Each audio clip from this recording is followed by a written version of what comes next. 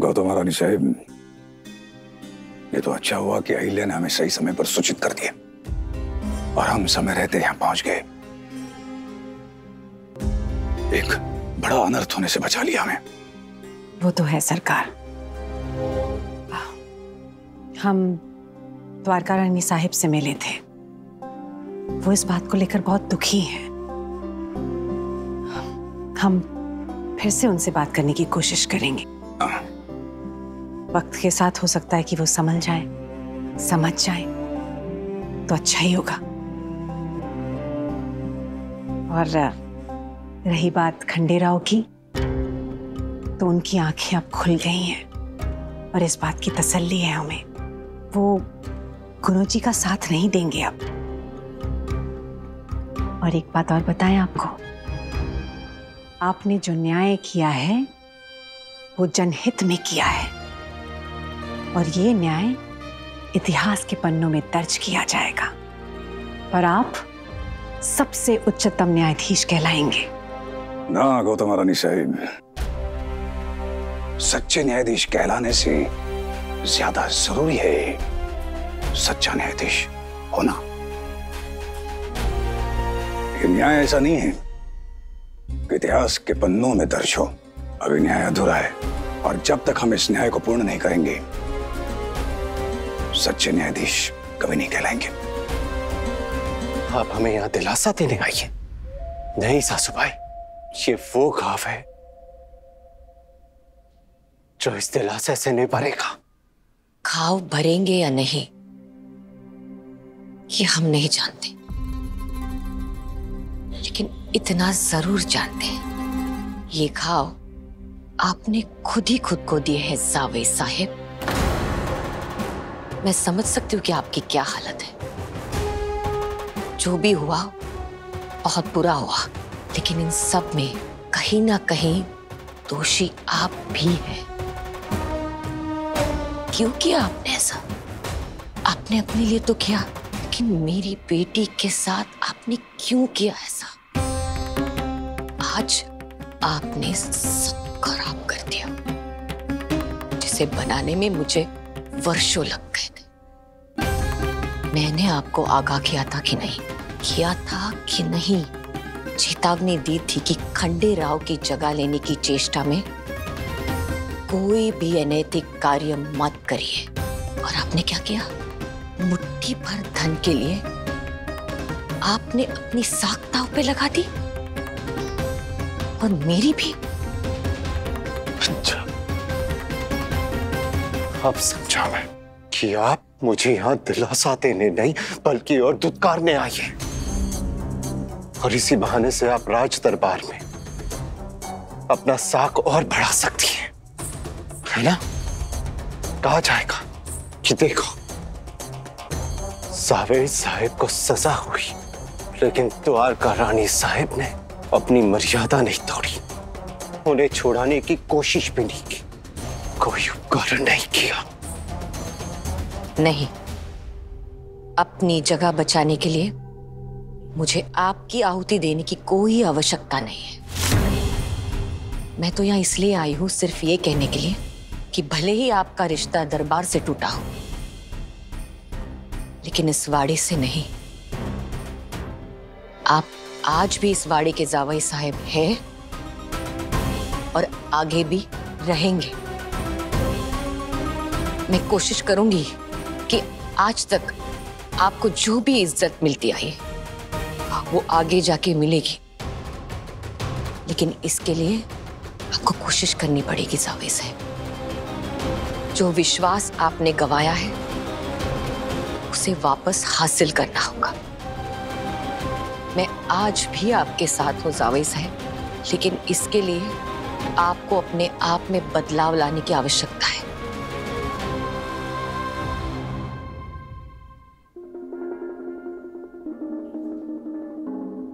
और एक बात,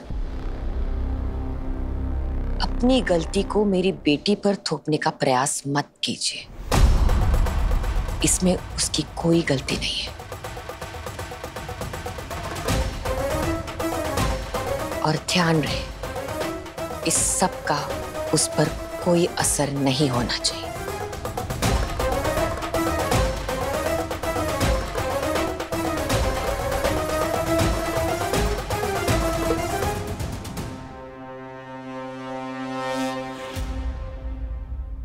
आपकी ये जो चुप्पी है ना, मुझे आपकी इसी चुप्पी से डर लगता है जावेद साहब, इसी चुप्पी से।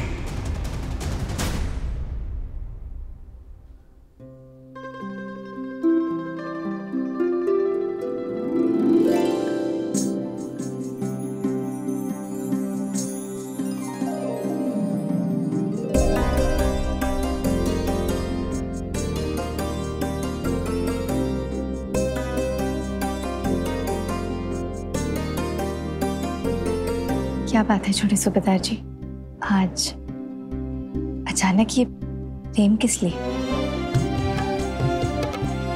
अहिल्या, आज तुमने हमारे हाथों से बहुत बड़ा पाप होने से बचा लिया। हम खुद को क्षमा नहीं कर पाते अहिल्या। अगर इतने सारे लोगों का घर, जिंदगी हमारी वजह से उजड़ जाती और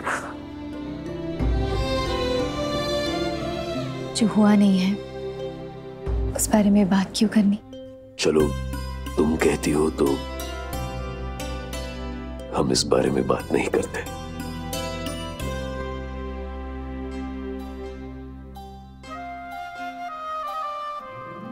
लेकिन कुछ नहीं छोटे सूबेदार जी, यहाँ सब लोग बाहर ही घूम रहे हैं और बच्चे कभी भी अंदर प्रवेश कर सकते हैं।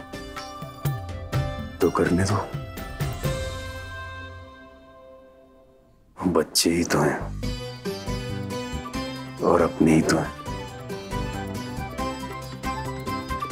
छोड़िए जी, रसोई में बहुत काम है, जाने दीजिए। अहिल्या, इस पूरे कांड में अभी भी एक दोषी है जिसको सजा मिलनी बाकी है। हम कुछ समझे नहीं सरकार, और क्या न्याय करना है आपको और किसे सजा देनी है जिससे आप एक उच्चतम न्यायाधीश बने? दादा साहब, दादा साहब, दादा साहब। यहाँ कितनी भागदौड़ करते हुए आ रहे हो, पहले सांस लो। अब छोड़ो, अब बताओ। सबसे बड़ी न्यायाधीश है मेरी आई साहब। हाँ, ये तो है, इसमें कोई संदेह नहीं। और मैं भी बड़ा होकर अपनी आई की तरह ही बनूंगा। बिल्कुल, अपनी आई साहब की तरह ही तुम्हें बनना चाहिए, तभी तुम्हारा जीवन सफल होगा। अपनी आई की तरह क्यों? बाबा की तरह नहीं बनोगे क्या? दादा, दादा, दादा। हाँ, हाँ, जाओ। हाँ। क्या कह रही थी दादा को? दादा, दादा, जल्दी चलो, ऐसे वो बाबा साहब अपने कक्ष में चले गए। अरे ऐसी कौन सी बात हो गई? ये गोपनीय बात दादा और मेरे बीच में है। गोपनीय कैसे? छोटी अज्जी को तो मालूम है। अरे हाँ, छोटी अज्जी को तो पता है, फिर भी गोपनीय बात है ना। छोटी आई भी जानती है। हाँ, फिर भी गोपनीय बात है ना। और रसोई घर में सारी दासियों को भी पता है। अरे हाँ, फिर भी गोपनीय बात है ना। अरे रुको तो जरा, हम सबको, मतलब हमें और आपकी दादी को छोड़कर सबको पता है, फिर भी बात गोपनीय है। दादा साहब आप नहीं समझेंगे। दादा चलो चलो दादा। हाँ जाओ जाओ, आते हैं।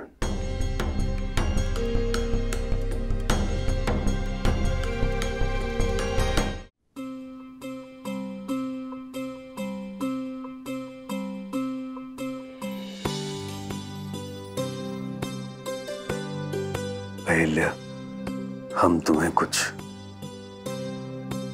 उपहार देना चाहते हैं।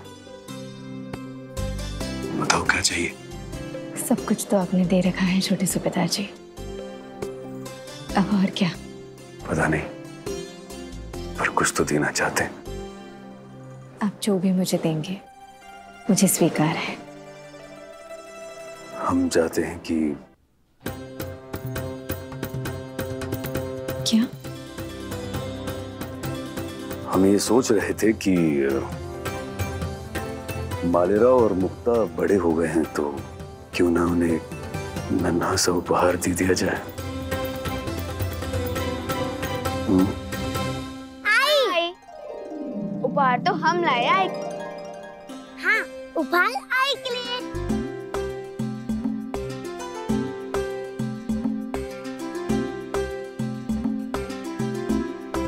अच्छा भाई, जरा हम भी तो देखें कि आप लोग अपने आई साहब के लिए क्या उपहार लाए।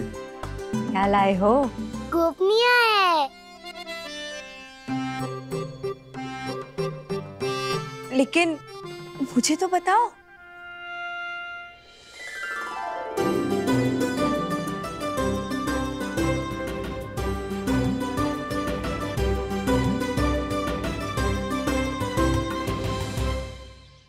शुजाउद्दौला का सलाम। हम चाहते हैं मल्हार राव के खिलाफ लड़ाई में हम और आप साथ साथ रहें। मल्हार राव रोहिलखंड फतेह करने के मंसूबे बना रहा है। हमें मिलकर कुछ ऐसा इंतजाम करना चाहिए कि मल्हार राव वापस मालवा ना लौटे।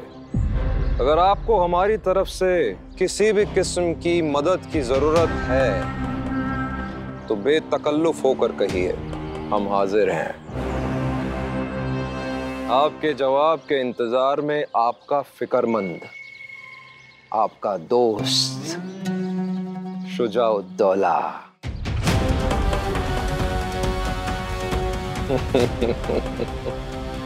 जान खान, अब इसकी एक नकल रोहिलखंड के नजीब खान और भरतपुर के राजा सूरजमल जाट तक पहुंचा दीजिए।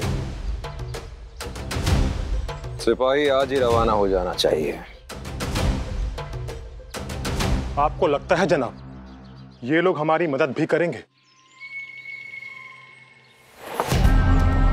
बेशक।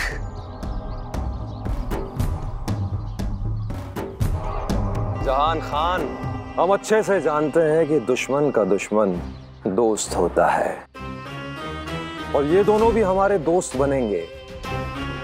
मल्हार और खंडेराव रोहिलखंड और दिल्ली जाएंगी तो जरूर, मगर वापस लौटते वक्त उनकी रस्सियां काट दी गई होंगी और लावारिस पड़े मालवा पर हम कब्जा कर लेंगे। जहान खान, अब मालवा की तबाही होगी। बिगुल बजाने का वक्त आ गया है। आज से ठीक 10 दिन बाद हम मालवा पर हमला करेंगे और इंशाअल्लाह जीत हमारी ही होगी।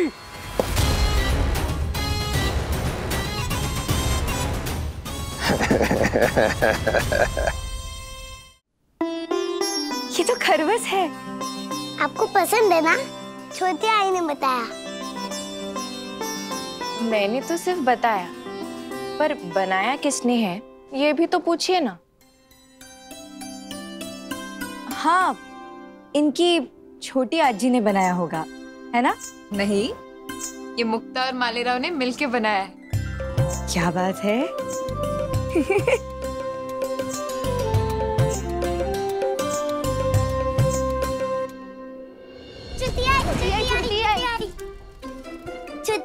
मुझे आपसे एक काम है। हमें आई के लिए कुछ करना है, कुछ उनकी पसंद की चीज बनानी है अपने हाथों से। आई जब हमसे खुश होती है तब वो हमारे लिए हमारी पसंद की खाने की चीज बनाती है। तो आज हम उनसे खुश है, इसलिए आज हम उनकी पसंद की चीज बनाएंगे। हाँ, हम उनकी पसंद की चीज बनाएंगे। हाँ दादा। बिल्कुल बिल्कुल बनाओ। जब बच्चे अपने आई के लिए अपने हाथों से कुछ बनाते हैं तो आई के लिए वो सबसे ज्यादा खुशी की बात होती है। बताइए ना छोटी आई, हम आई के लिए क्या बनाए? खरगोश।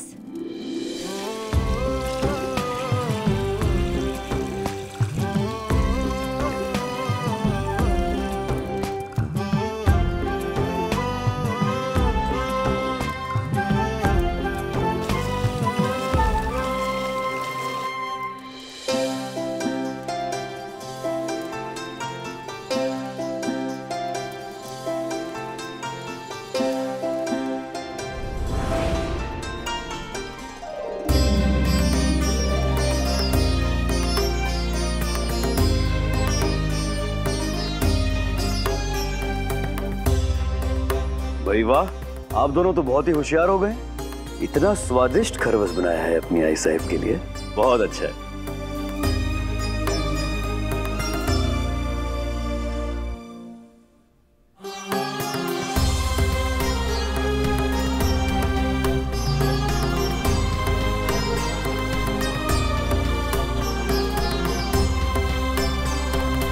बिस्मिल्लाह कीजिए जहान मियां।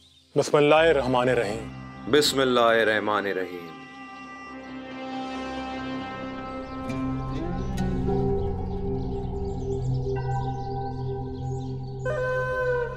जनाब, आपके हुक्म के मुताबिक हमने कुछ जासूस रतलाम भेजे थे और पता चला है कि कोई एक आदमी था जो गुनोजी के गैर मौजूदगी में सब कुछ संभाल रहा था, और गुनोजी का मामला जैसे ही सामने आया ठीक उसी के बाद वो वहां से गायब हो गया।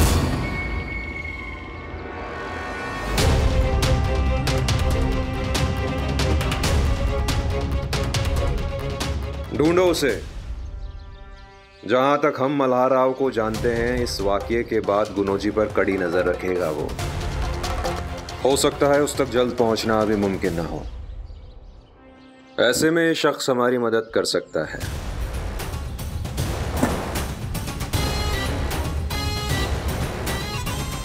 वैसे कौन हो सकता है ये शख्स?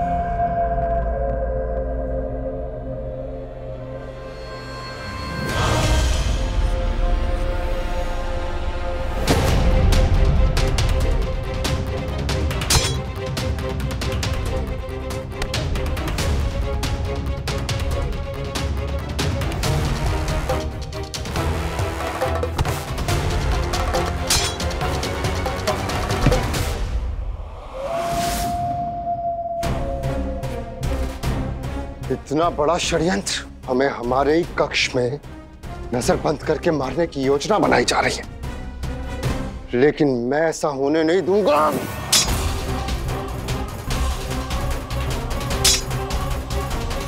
अपना चेहरा दिखाओ, चेहरा दिखाओ, वरना अभी इसी वक्त तुम्हारी गर्दन उड़ा दूंगा।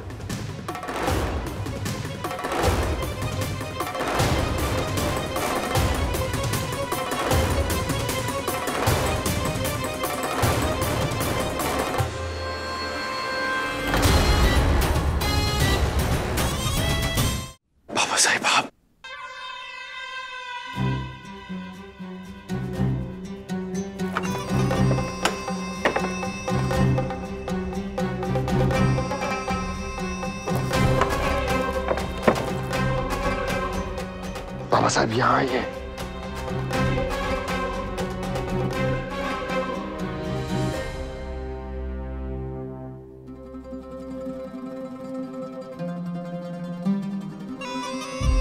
बाबा साहब, आपको यहाँ नहीं आना चाहिए था। रहा नहीं गया बेटा, पता था तुमको मेरी जरूरत होगी। आगे क्या सोचा है? बदला लेना है बाबा साहब, खुलकर बदला। नहीं नहीं गुनोजी बेटा, ऐसा भूल कर भी मत सोचना। बदला तो लेना है, लेकिन ऐसा कि सामने वाला हलाल हो जाए और उसे पता भी ना चले।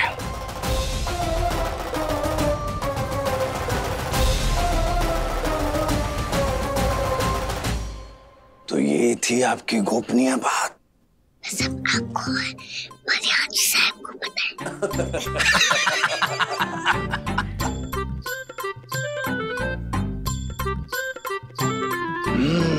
हम समझ गए।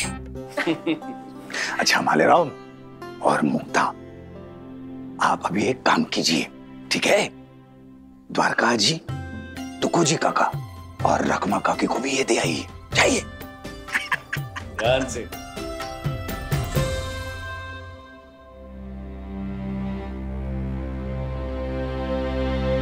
आपने मछली आई साहब से बात की? हाँ, बात की है। वो थोड़ा तकलीफ में है, इसीलिए हमने सोचा कि थोड़ी देर उन्हें अकेला छोड़ना ही उचित रहेगा, फिर बाद में बात करेंगे।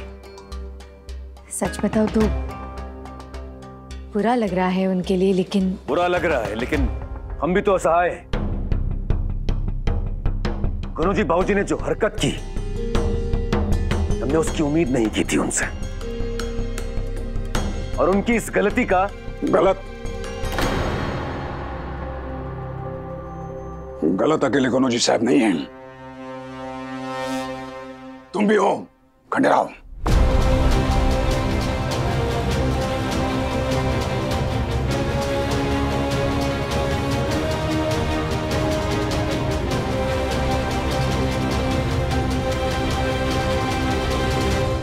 गुनोजी को हमने उनके किए की सजा दे दी, लेकिन गलत आदमी पर विश्वास करने की, अपने काम के प्रति लापरवाह होने की और रतलाम गांव के साथ नाइंसाफी करने की जो गलती तुमने की है, उसके लिए तुम्हें भी एक सजा मिलेगी। आज जो हुआ उसकी पुनरावृत्ति ना हो, दोबारा ऐसा घटित ना हो, इसके लिए हमने एक फैसला किया है। आज से, बल्कि अभी से, खंडेराव के हर फैसले पर अहिल्या की मोहर अनिवार्य होगी।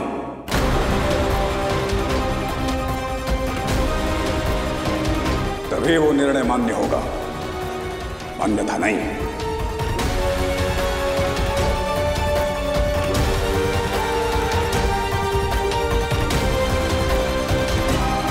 सरकार, अब तो सब ठीक हो गया है, तो आप ये नहीं गौतम महारानी साहब, सब ठीक नहीं हुआ है। हमारे राज्य में गरीब मासूम जनता के साथ अन्याय हुआ है, जो ठीक नहीं हुआ।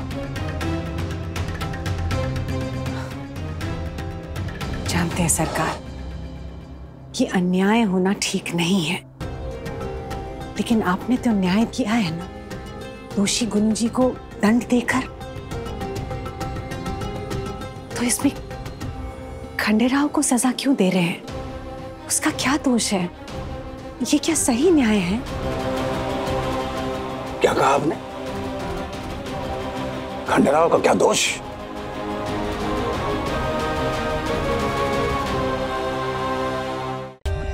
For more updates, subscribe to our channel, click the show links and enjoy watching the videos.